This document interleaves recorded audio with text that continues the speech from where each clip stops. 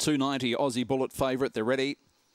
And racing, Aussie Bullet came out only fairly showing speed was wrong impression, but it wanted to get up the track. And Night with Sally pushes through, takes the lead. Aussie Bullet now goes through to third behind the leaders, then followed by M3 Houdini Manelli, well back behind them by Magic. Last of all was Kentucky Black down the back, and Aussie Bullet railed through nicely underneath of Night with Sally in third place, wrong impression. Then followed by Houdini Manelli running on M3, and also by Magic on the corner. Aussie Bullet, the former Victorian, swings for home in front. Houdini Manelli runs on, but Aussie Bullet breaks through, wins by length and a half on Houdini Manelli. Third in by Magic, wrong impression. Then followed by M3. Behind him was Night with Sally and Kentucky Black at the rear in 30 and 54.